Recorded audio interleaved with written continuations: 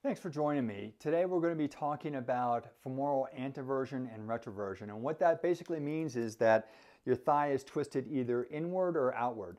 Now, this has huge implications for foot, knee, hip, SI joint, back pain, sciatica. This is a really big deal, and I found that most practitioners don't even test for it.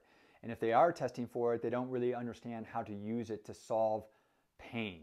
All right, so what is femoral anteversion and retroversion? Well, they're scary sounding names, but it's really a simple idea.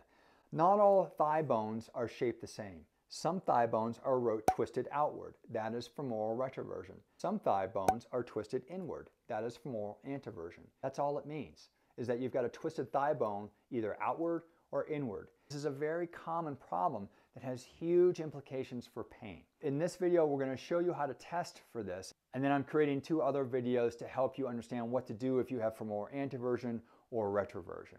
How do we test for femoral anteversion and retroversion? Well, fortunately, it's really easy. All you have to do is you lie down on your stomach and bend your knees. And what you're going to do is you're going to let your feet fall to the outside.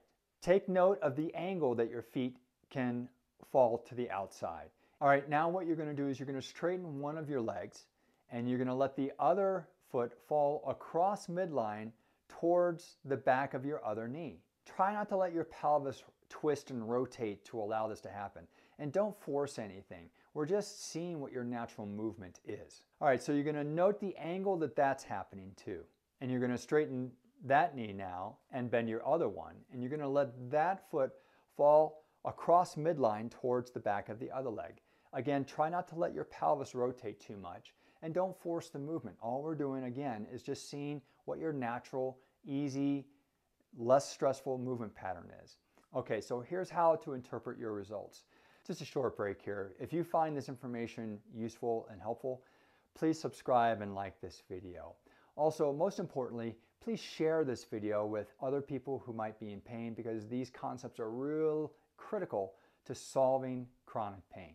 How do we interpret this test? Well, if your feet move out much more than they move in, then that means that your thigh bone can internally rotate much more than it can externally rotate. That means that you likely have femoral anteversion, an internally rotated thigh bone. If your feet can move in much further than they can move out, then that means that your thigh bone is externally rotated and you have femoral retroversion. And if your feet are moving roughly the same in as out, then that means that you don't really have much twist going on at all in your thigh bone and it's fairly neutral. Now, it's entirely possible that you can have one thigh bone that's femoral anteversion and the other thigh bone that has femoral retroversion. So be prepared for that finding as well. This information has huge implications for how we move, walk, play sports, exercise, all sorts of things, and it can create a lot of painful conditions. So if you look above here, you'll see that I've made a femoral anteversion video and a femoral retroversion video, depending on which of these conditions you found. So I'll see you in one of those videos next. Thanks for watching.